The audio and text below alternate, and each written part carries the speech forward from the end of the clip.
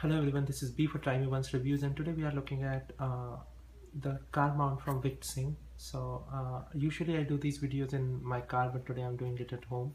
So looking at, this is how it looks like. This is the mount which goes on your windshield. So I'll just show how good the suction is. And then by a ball joint you have the rotatable mount. The good part about this is, you see how tight is this rod. I've seen so many car mounts, but none of them has this strong arm. So it's one of the really nice strong arm. Once you mold it, it's gonna stay in that shape.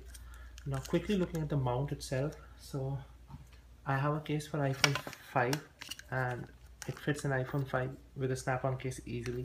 So that's nice, and it's a really good grip, And then I have a shell case for iPhone 6 Plus. Let me try fit an iPhone 6 Plus here. So I could barely fit an iPhone 6 Plus. So if you have an iPhone 6 Plus, this would fit it without a case, or maybe a TPU case, but not with a hard shell case like this. So you might need to think again if you own an iPhone 6 Plus and you're looking for this mount. Quickly looking at the suction, how good the suction is. So I'm just going to demonstrate it on a glass. So let's see,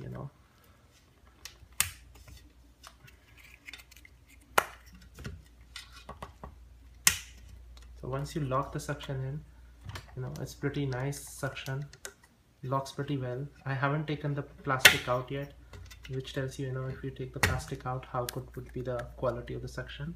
All in all, an excellent product. It just won't fit an iPhone 6 Plus really with hard shell cases. This was B for trymeoncereviews. Thank you.